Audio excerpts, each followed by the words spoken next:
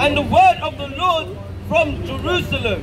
And he shall judge among the nation, and shall rebuke many. And shall what? And shall rebuke many. And rebuke means to tell them off, because they've done wrongs, blood. They're gonna be. They have to be a. You think God is not watching what they're doing to His chosen people and thinking that, oh my gosh, I'm gonna let them get away with it? If God is so righteous, like you're saying, He needs to pay these guys back.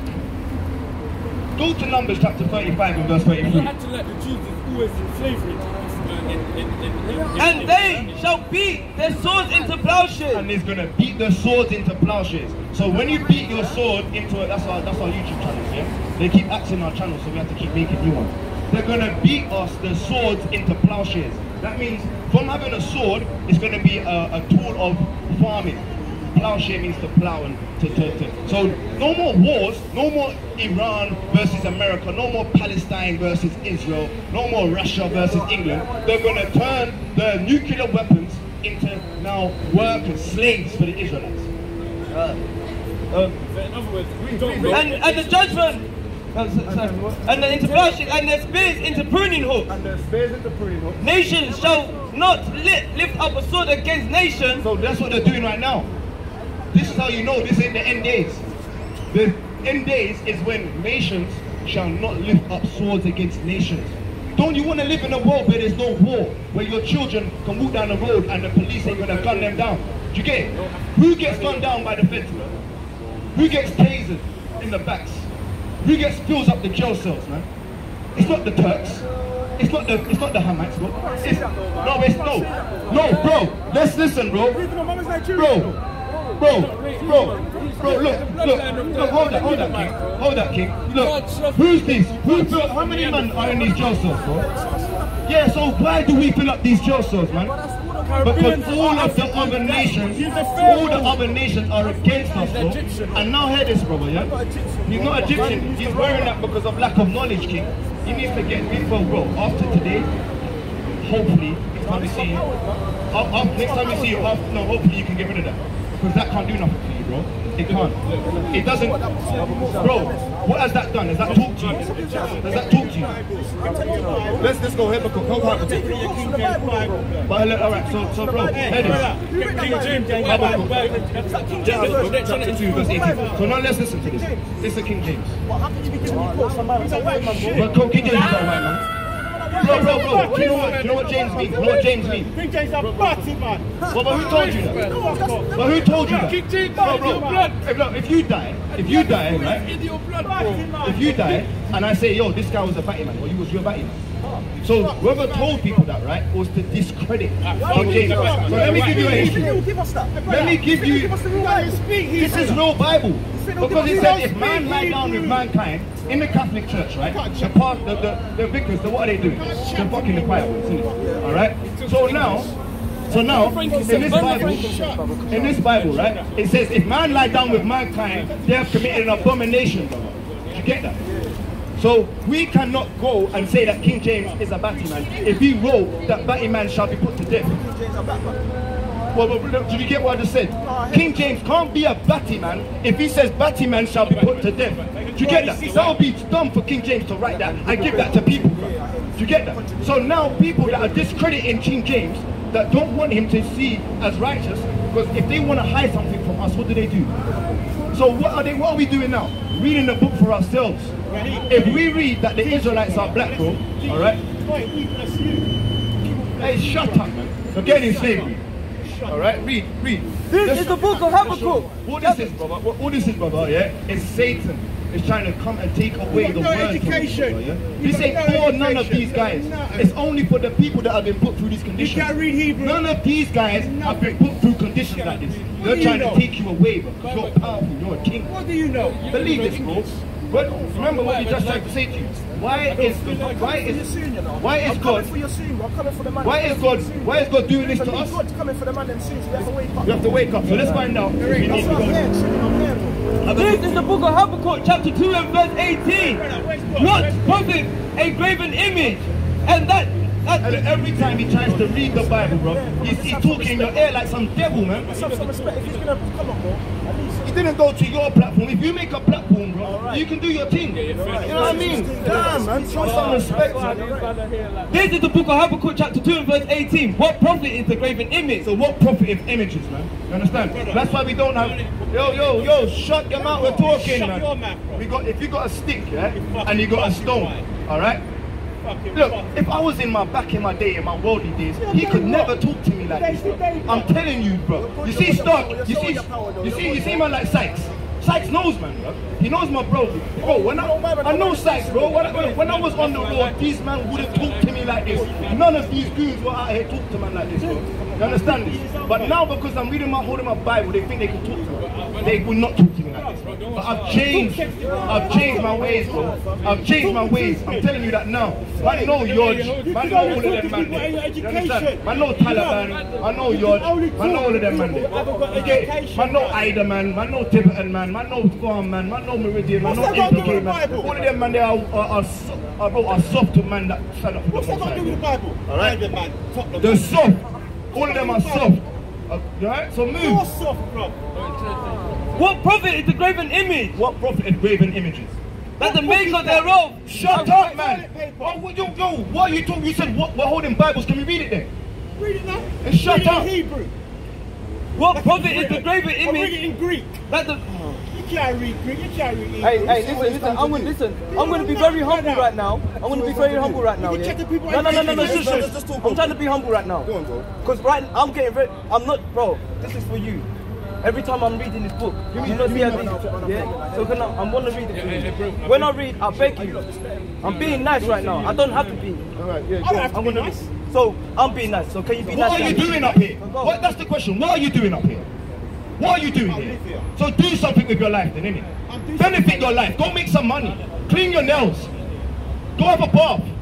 Damn. Bro, look what you're wearing, bro. This is the book of Habakkuk chapter 2 and verse 18. What profit the graven image? What profit is that image on your chest? That maketh therefore have an image, have graven it. So what? So who graven that? Who made that?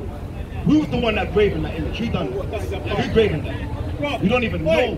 See what I'm saying? The molten image and the teacher No, Egyptians of didn't know. life. I'm talking about who literally carved that today. That's it. Who made that? Yeah, you don't even know. All right. And where does it come from? The mountain. Egypt. We're not Egypt. Remember, we're Hebrews that were put in slavery. All right. We're not Egypt. And he will tell you that we're not Egypt. He will tell you that we're not from his tribe. So there you go. That does not belong to you. That belongs to him. The molten image and a teacher of lies. That the maker of his work trusted in it. So the maker of his work trusted in it. He should have it on. He's an Egyptian. He should know. You're not.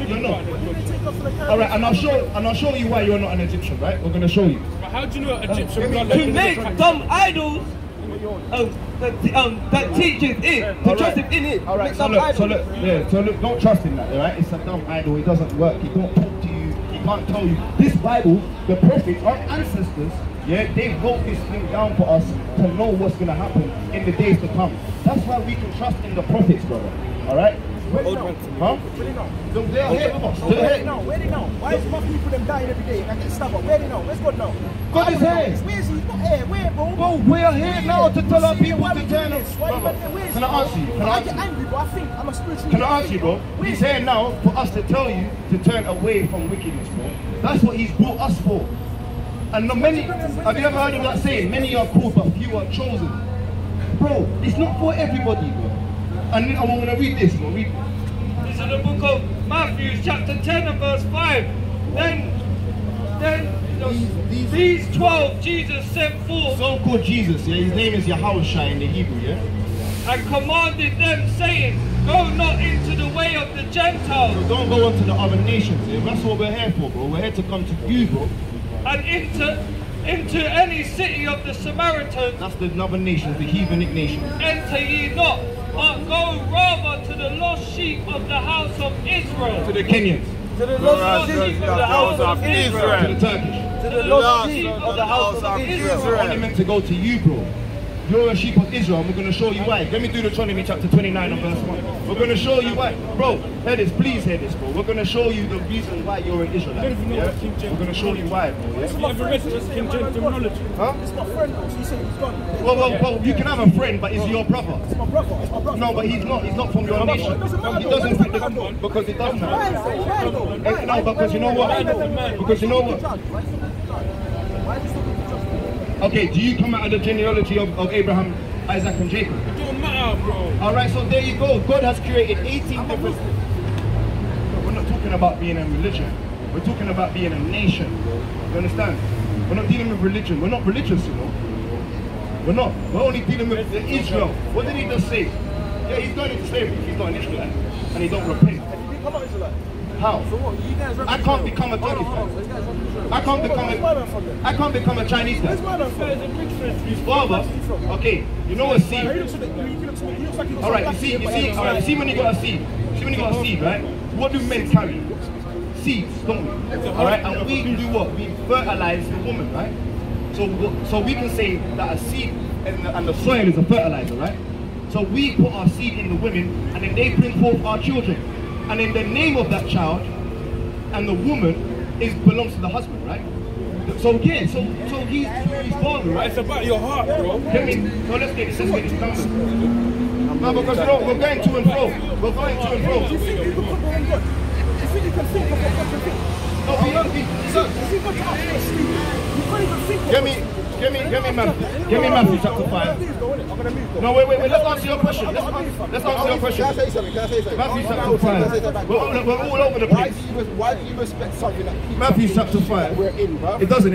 It brings us out of the shit we're in. I gotta go, bro. Yeah, Matthew chapter 5. I gotta go, bro. Yeah, Matthew chapter 5. No, just wait. One sec. Look, Matthew chapter 5 verse 48. Read it out loud. This is the book of Matthew chapter 5 and verse 40 and 48. Be ye therefore perfect, even as your Father which is in heaven is perfect. So bro, we are told to be perfect, even like our Father in heaven is perfect. So if we are told to be perfect, bro, we need to know what he's told us for perfection. Alright? He's told us to not be faggots, not to eat pork, to keep our beds. You understand? Keep the Sabbath day holy. You get it? And all that's gonna happen, bro, is that when we see you next time, Most High willing, we planted the seed and it grows in you, bro. You know what I mean? We're not trying to force you. We're just trying to tell you that you're an Israelite according to the Bible. Alright? You're God's chosen, you're holy, you're separate, you're better than all the people on the earth. And these other people are your enemies, bro. Biblically, bro. They're your enemies. Now whether you like it or not, when they go home, the granddad's saying, why you messing around with them niggas, man? The dad's gonna say, why you fucking with them niggas, man? Don't bring no nigga back home. You even said it. Your Kenyans only deal with Kenyan women. So you're going to say, don't bring that Jamaican woman back home. Yes, you are. Alright? Because you don't deal with anyone else except the Kenyans. Yeah, well then you say, fuck them niggas, man. That's what you say, man. You guys are racist as well. That's why the Son of Man, he says in Matthew chapter 15, verse 24. You got the white man's bloodline. No, we're not. We ain't. This is the book of Matthew chapter 15 and verse 24. And this is the book of Matthew chapter 15 and verse 24. But he answered and said, I am not sent but unto the lost sheep of the house of Israel. I am not what? I am not sent but unto the lost sheep of the house of Israel. Exactly. The Most High is not sent to any of these other nations, man. He's only sent unto the children of Abraham, Isaac, is that what and Jacob. About the word nigger? Him still have the look of slavery mentality issues. Yes, brother, they have. Yes. Yeah, they got their issues, man.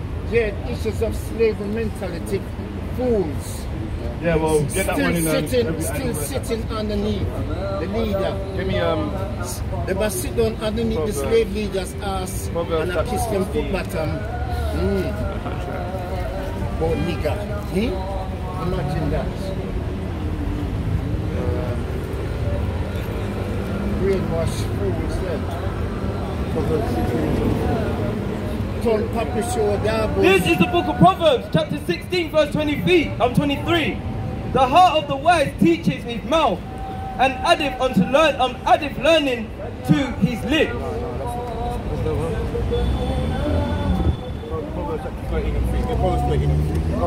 Yeah, and the mouth of the, if you're wise, you'll add righteousness to your lips, man. Alright? That's right. That's what you're saying there, man, and that's what we do. Alright? If we're wise, we're gonna add the law, statutes, and commandments in our saying, man. Everything we say with the law, statutes, and commandments. It's scripture 13. This is the book of Proverbs chapter 13 and verse 3. He that keepeth his mouth keepeth his life, but he that openeth wide his lips shall have destruction. Yeah, exactly. Alright, if you open wide your lips, you have destruction. Give me Matthew 12:36. Alright, if you open your wide your give me the Sirach chapter 20.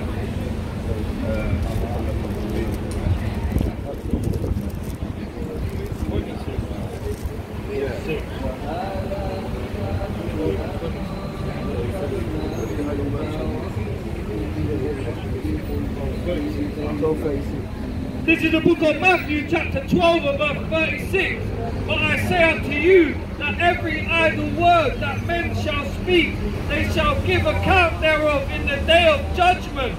Exactly. Every idle word that people speak up here, man, alright, it's going to be accountable for. Alright? That's why when we even like your thoughts and what you look at, man. Alright? It even says about the people that look on women lustfully. Alright? I'm going to say one thing. The people that women like that. Sorry, yeah? Okay, You sorry. say one little chapter and don't really see it. It's I'm homeless and it's that. You say a prayer for me to get back on my feet. My name's William. What's your nationality? What's your nationality? What I will be. Where's your father? Where's your father? Where's your dad? Where's your dad from? Dubai. Alright? No, my dad's English, yeah? Dubai, yeah? and my mom half. Well, it could be a spirit on him. You never know, innit? You never know. It could be a spirit on him. But no, obviously, but hear this. We're gonna read these and then we're gonna come back to you, alright? We'll read these, alright? Alright, you can listen over there. 37. For by thy words thou shalt be justified, and by thy words shalt thou be condemned. Exactly. For every word you speak shall be accountable for in the days of judgment, man. And by the words you use, you can be condemned. Alright? The fact that guy came up here and said, you mind saying a prayer for me, in that day the Most High might use him to be a slave, man. And say, I won't utterly obliterate you, man. Wow. Because you said something of some sort of standpoint of repentance or submissive, or you know what I mean? You was being humble. You alright, sisters? You good, yeah? We're holding Bibles. Are you astonished by that? Alright? This is the book of Sirach, chapter 20 and verse 18. If you never knew Sirach is in the book of the Apocrypha. Alright? It means they're missing or hidden books. Alright? That they took out. Alright? It's not in your 66 books. Alright? This is the extra books found in the 1611 King James Version, okay? The real, a so-called black man that they assassinated on the Guy Fawkes, man, after the trial of the assassination of the black kings, alright? The Renaissance periods, and so on and so forth. To slip upon the pavement is better than slip with the tongue. So Sirach chapter 20 and verse 18 says, to slip on the pavement is better than to slip with the tongue. Because you know your tongue is powerful. People speaking, it's an energy and it's a power that you shouldn't take for granted. We should use words and use them properly, because the fact it's got spell on the word spelling is to actually cast spells. You see that? It's very powerful how you use words, man. Words ain't to be used lightly. Words, we need to use them for righteousness, man. If you use words under wickedness and to defile people and to trick people and to con people, all right? You know they're called scammers. They use words in subtle and soft and submissive to foul people, man. All right? You gotta use them properly, okay? So the fool of the wicked shall come speedily. So shall the fall of the wicked come speedily. Alright? Because every idle word shall be accountable in the day thereof judgment. Alright? So now let's keep it pushing. Let's go to the book of Revelations. Alright, no, we read that, didn't we? Luke chapter 19 verse 26. Give me Genesis chapter 1 verse 1. This is the book. This is the book of Luke chapter 19 and verse 26. For I say unto you that unto every one which hath shall be given. Sorry. Give me let's cut it on that one. Give me Isaiah chapter 59 and verse 15. Amos chapter 5 and verse 10. Alright, Amos 5 and 10. Yeah, let's go. But this is what it's getting into, man. They don't like us when we're talking up for uprightness, man. This is the book of Isaiah chapter 59 and verse 14. And judgment is turned away backward. That's what's happened right here, man. Alright? Judgment is turned away backwards. Alright? Everything that they said is on the right hand side has now been gone onto the left hand side. And everything on the left hand side has now gone to the right hand side, man. Alright? Woe to them that call good evil and evil good. Isaiah 5 and 20. And justice standeth afar off, for truth is fallen in the street, and equity cannot enter. Yea, truth faileth, and he that departeth from evil maketh himself a prey. And the Lord saw it, and it displeased him that there was no judgment. And that's what we do, man. When we move away from evil, we find that people want to persecute us, man. When we turn to righteousness, people want to slay us. We're trying to tell people to be righteous. We're reading the Bible saying that the Israelites are going to inherit the kingdom, and they want to hurt us for that. The Bible says this. The Bible says that God's chosen people shall inherit the lands, because you guys were rubbish at it, man. You guys didn't do a good job. Alright? You let profanity keep going on. You let lusting and whoremongering. You let idolatry go into a wildness. You sacrifice swine's flesh on the altars. Alright? God doesn't like it here now, so he wants to change it with the prophecies of Isaiah and the prophecies of Ezekiel and the powerful fire that comes out of Jeremiah. Alright? The real understanding of Daniel, man. The foretelling of Yahushua. Alright? He wants to bring out thus saith the word. And you cannot return it void. You cannot say, no, God, boom, I don't want the Israelites to run the world. Like, who are you? Who is man?